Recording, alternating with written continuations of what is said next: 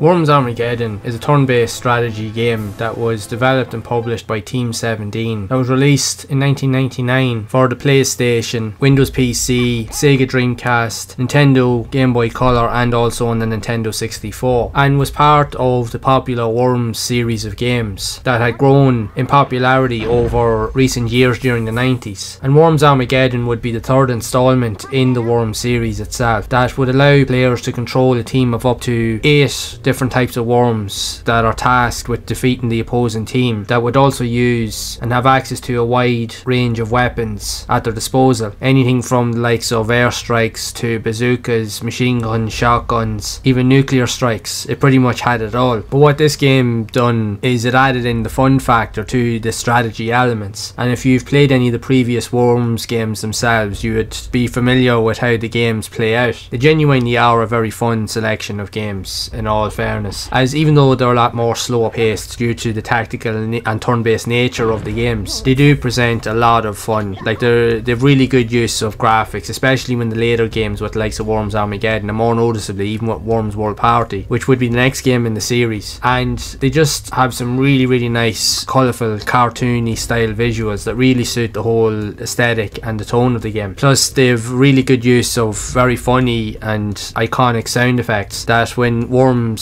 are taken out of the equation or when they are killed in battle, they just leave like funny sound effects, noises and even one line phrases that are just hilarious to listen to when you're playing the game. And due to the nature of the game, it can also be extremely addictive. Even from my own personal experience, I remember playing the first Worms game, and although I did struggle with that originally, I did gradually get into it and I enjoyed it. But it was with Worms, primarily Worms World Party, that I really got into playing the games, and I later played Worms Armageddon after that, and again it was just as addictive. They really are a fun selection of games to play, and if you do enjoy strategy games, they're just a blast to play, especially even if you're playing with your mates, because you really have to think about what you're doing. You have to make sure that you have your weapon placements and even your shots as accurate as they can be. Plus you also have to contend with various weather effects with the wind blowing in different directions, and this can either work with you or go against you depending on which weapons or the strategies that you use. But again, that all adds to the whole dynamic of the experience when you're playing. Even if you're just playing against the computer AI or playing against your mates, you will have to really think outside the box and how you approach each move when your turn eventually rolls around. And even in some cases, depending on where the characters are placed, it can add a whole different dynamic, because you have to then contend with how do you even reach or do damage to other characters when you can't reach them. So you have to really think of whether or not to engage, or whether you can use the teleportation device to teleport to them, or even just to skip a move and wait for another turn for hopefully another player can take advantage of the situation. So you have to be thinking the whole time, which definitely adds to the fun factor of the game. Plus it does have a lot of very funny, humorous antics and just fun gameplay that just really adds to the whole appeal of the game. And it's easy to see why the games themselves, even with Worms Armageddon, got great reviews across the board on the variety of platforms that it was released on, stating that they loved the turn-based nature and the strategic elements in the game, but they also loved the humour and the graphics that was presented, as